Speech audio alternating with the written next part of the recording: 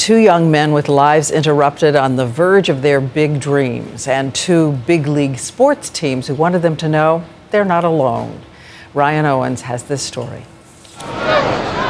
Buddy LaMoth's arm powered his high school team to a state championship. In college, this closer was throwing 95 miles an hour. Just this little bit.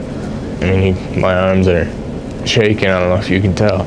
Last month, Buddy was paralyzed in a swimming accident. All I can remember was screaming, you know, my neck was broken and I couldn't feel my legs. Doctors told him there was a 5% chance he'd ever walk again. It was tougher to hear that I won't play baseball again than to hear I won't walk again.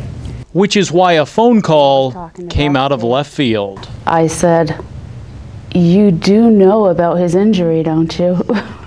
It was the Houston Astros. They knew and drafted Buddy anyway. It is America's game, and we take care of each other.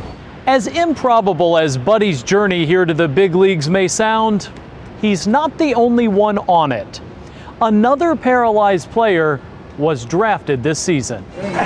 The Texas Rangers picked Jonathan Taylor, who collided with a teammate and broke his neck in March. Now that's my goal, is to get back on my feet and play baseball, because that's what I care most about.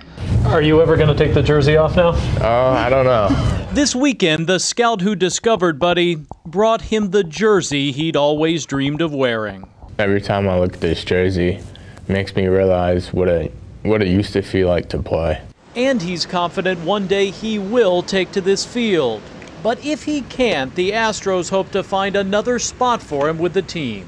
I know his resolve, I know what he wants, and I'm all hoping and praying that it happens. Until the day they say, you are never going to walk again, I'm not going to stop trying. Don't count this closer out. Ryan Owens, ABC News, Houston.